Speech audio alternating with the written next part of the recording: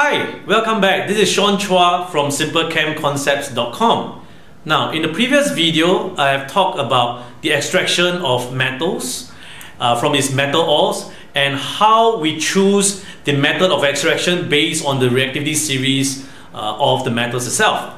Now, today I'm going to talk about case study on extraction, and this has to do with the extraction of iron from its iron ore. Alright, and the method that we use here is known as a blast furnace. This is a very important case study, and the examiner would love to test you on these concepts and everything related to it. Right? So let's take a look at the main points over here. Now, the iron is always mined from the iron ore, and the name is known as hematite, and the main component inside there is your iron 3 oxide, Fe2O3, alright, in solid state.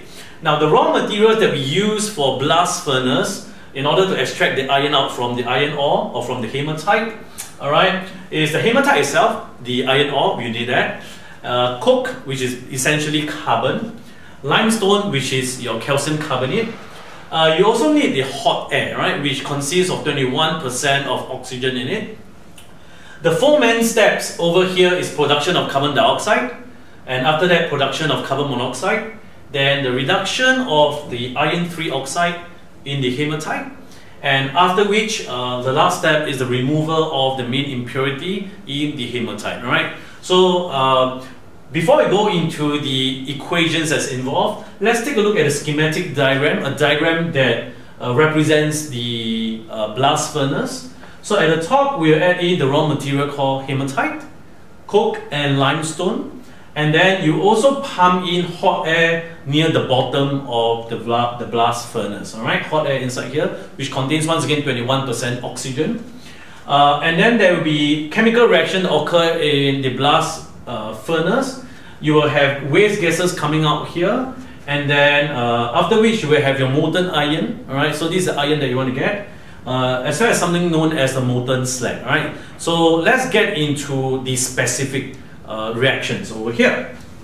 Now, first step is the production of carbon dioxide. All right, so let me show you how we utilize the four so-called reactants here: hematite, coke, limestone, and hot air, to come out with the equations, a total 5 of them, in these 4 main steps or 4 main sections. Right?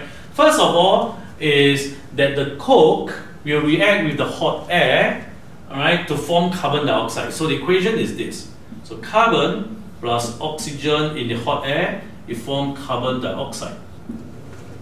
And then the carbon dioxide over there, all right, will react with more of the coke inside the blast furnace. So is here carbon dioxide will react with more carbon or more coke to form carbon monoxide. Alright, so to balance it, it will be, is this balanced already? Yep, this is balanced.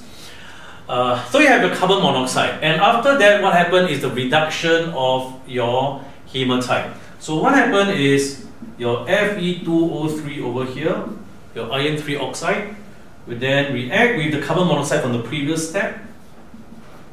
Alright, and then it will give you your molten iron, and carbon dioxide is also produced over here. So let me balance this. I memorized this as 1, 3, 2, 3. So once again, if you have watched a lot of my videos, please do so, because they're very useful. I tend to kind of remember key balance equations, the stoichiometry, the numbers, so that I can write very fast in the exam. Alright? Because I don't want to waste time, because this is so important. I know it has a high chance of coming out. I'll just remember the stoichiometry, the balanced numbers, alright, in front, the coefficients for each substance, so that I can go very fast. So I remember it as 1, 3, 2, 3. So 1, I believe this is 2 because iron, and then 1, 3, 2, 3. Right? 1, 3, 2, 3. So take a look. Iron is balanced, carbon is balanced, oxygen total 6. Total of oxygen 3 plus 3 on this side 6. So it's a balanced equation. Alright. So you get your main product, which is called your molten iron over here. Alright, or which is your molten iron over here. So if you look at it carefully, Actually, it's just a sequence of events. That's why I say it's very easy to follow through, and it's easy to remember them. You produce CO2 in the first step. CO2 is then used in the second step to produce your CO, your carbon monoxide, which is used in the third step. Alright, so one leads to another. Okay, so this is how you get your molten iron. Now, it has a name, this molten iron. Is known as cast or pig iron. Alright, and it's in liquid state, it's in molten state. Alright, so with that, what about the last section, which is the removal of main impurity? Now, hematite has a lot of SiO2, silicon dioxide, SiO2 inside it, which is an acidic oxide. And it's not good for the environment. So before you so-called throw them away and it goes into your environment, we tend to want to remove the acidic oxide, right? Before we discharge it from so-called into the environment. So the fourth equation will have to do with, sorry, just I forgot to take hematite, right? Which is here, if you recall. Now, you realize there's one raw material that you have not used, one of the reactant. This is your calcium carbonate, your limestone, is used in the fourth step, which is a thermal decomposition of your calcium carbonate, a triangle to show that it's heat or heated, to form your calcium oxide and carbon dioxide. And then what happens is calcium oxide will then react with the main impurity, which is SiO2, is silicon dioxide, is an acidic oxide, to form something known as calcium silicate. Right, known as calcium silicate. Let me run through this with you. So calcium oxide is a basic oxide. When you learn acids and bases, you learn this. Calcium oxide, metallic oxide is a basic oxide. Silicon dioxide is acidic in nature. So this is an acidic oxide. Alright. They are oxides. And then it forms something known as calcium silicate. Alright, so this is actually a neutralization reaction. And then you get something called calcium silicate. This is the chemical name. It's also known as slag, S-L-A-G. Alright, and it's liquid state, it's molten. That's why I wrote here molten slag, alright, in the diagram itself. Now, then let's run through this again. There are total 4 steps. Alright. The first 3 steps leads you to get your metal, which is iron, and the last step is to remove the main impurity, which is your silicon dioxide, through the process of neutralization to form your calcium silicate, or you call it slag. Right? So if you run back to this diagram itself, we've covered the 3 raw materials that's added at the top. We've also covered that hot air is required to be introduced into the blast furnace near the bottom. There's chemical reaction that occur, and then the molten slag and molten iron is produced as the product. Molten iron is here, and the molten slag is here. Right? So I want you to take note of the diagram. You realize that molten iron is it flows out of the blast furnace at a lower level than molten slag. Why is that so? It has to do with density, right? So what happened is molten iron is metal. Metal tends to have high density, especially transition metals. Iron is a transition metal, so it will have high density, right? So this is higher density because it's a transition metal, whereas molten slag essentially is a what? CaSiO3 is an ionic compound. Ionic substances tends to have lower density than metal. Alright, so they will be collected at a higher level of the blast furnace. So this is lower density. Right? Anything that is of higher density, it will sink. Okay. So what else? Then don't forget about waste gases over here. Now there will be gases that come out. All right. So who are these waste gases? What are these waste gases? Commonly, we will say that the waste gases will be carbon dioxide and carbon monoxide. If from here you produce carbon dioxide, and maybe some carbon monoxide that is not totally reacted with your iron 3 oxide to form carbon dioxide, it will be available there as carbon monoxide. Alright, so it will be CO2. Sometimes we also like to say there's carbon monoxide produced. And what else?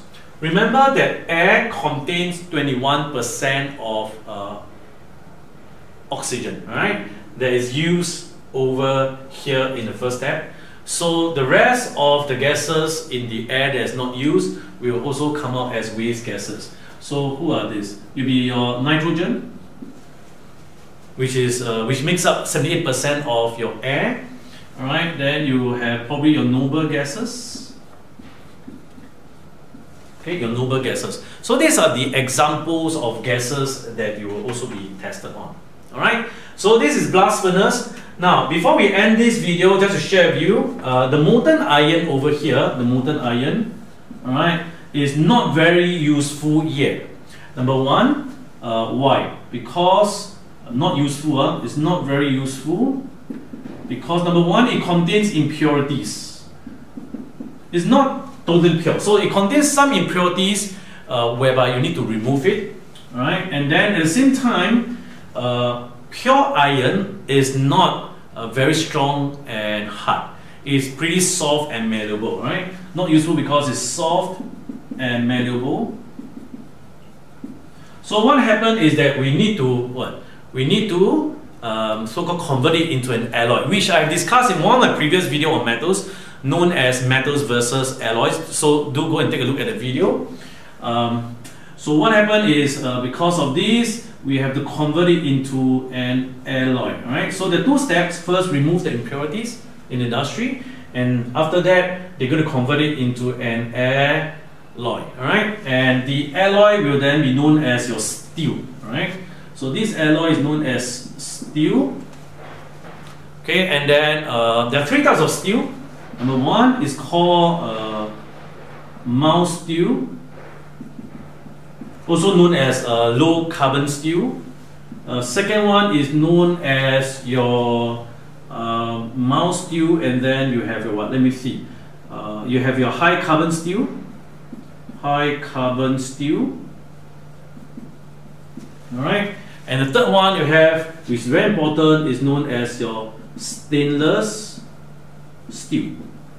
So these are the three steels that you will be asked. Alright. So in the next video, I'll probably have a very short introduction to the three types of steel. So do look out for that video.